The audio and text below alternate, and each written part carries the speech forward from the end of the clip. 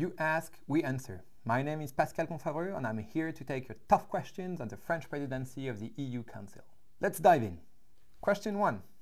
What does EU 2022 FR mean? Well, first let me say that French and Europeans have a special love for acronyms, almost to a fault. This one is shorthand for the French presidency of the EU Council. It happens every 13 years, and it's both a great honor and a big responsibility. We've been preparing it for the last 4 years. What are the long-term aims of the French presidency of the EU Council? It's all about the European citizens having more control onto their own destiny and with a firm grip. In economics, it means reindustrialization, it means fostering innovation to help for climate change or for the digitalization of our businesses or to protect their consumers and their data. In foreign affairs or defense, in an era of tough leaders voting to gain influence on the international scene, it means for the European Union to have the means to defend its own interests and its citizens. And we strongly believe that a stronger Europe is good news for the US. Number 3, can you give us some example of what the EU can achieve? We tend to forget it, but we have lived for the last 70 years in peace in continental Europe, and this is a major result, a major success.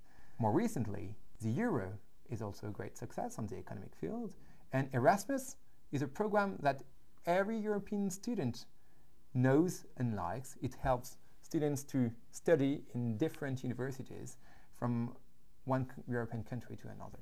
During the pandemic, it has been also the case. We have fostered the production of COVID-19 vaccines on the European continent. We are producing, for instance, 300 million doses a month now, and we have exported 1.5 billion doses abroad, which is a sign of European solidarity within European countries, but also with the rest of the world. And second, during COVID, there has been a huge European solidarity on the economic field, where we are protected both the jobs and the businesses. Oh, this one is an important question for us. How the French presidency affects the relations with the US? During these 6 months, France is taking the baton of the EU. It means that there is a lot of continuity. It means that we are also a honest broker to push some text in which we believe, such as digital market access text, for instance. For the relation with the US, our first and strongest allies, we share strong economic ties, we share values, and when we want more sovereign Europe, we bear it with the US in mind. And how does France plans to address the border issue?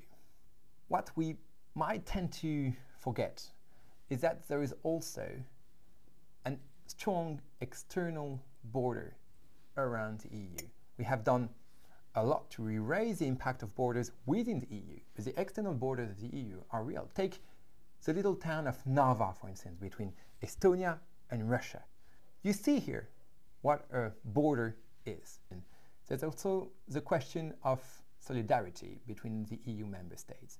And one might forget, when there is threats on the fringes of the European Union, that if one member state is attacked, there is solidarity with the 26 others.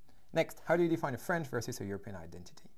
Well, there is a multi-layered identity in Europe. You can be from a local town and have a local identity, and then be French and European. And this European belonging is growing. And all of them are complementary. And I've noted it's a bit the same in the US.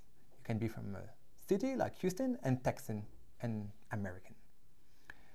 Well, with the downside, though, that there is no EU soccer team yet. Oh, I like this question. Is there a European dream as there is an American dream? Yes, we have our European heritage. We have our founding fathers. Following World War II, leaders like Jean Monnet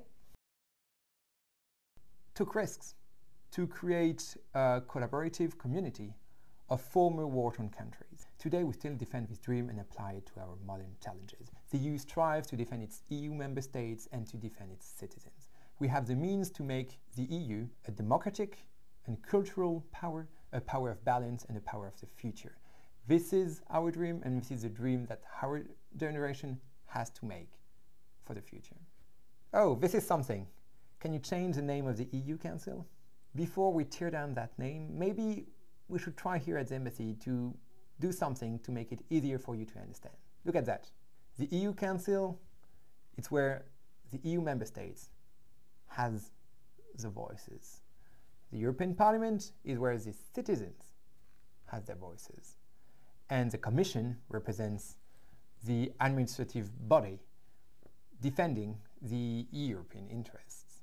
But as far as the official name goes, well, changing it is far above my pay grade, I'm afraid. If you have any more questions that were not addressed here, please post them in the comments below. Thank you very much, and see you soon.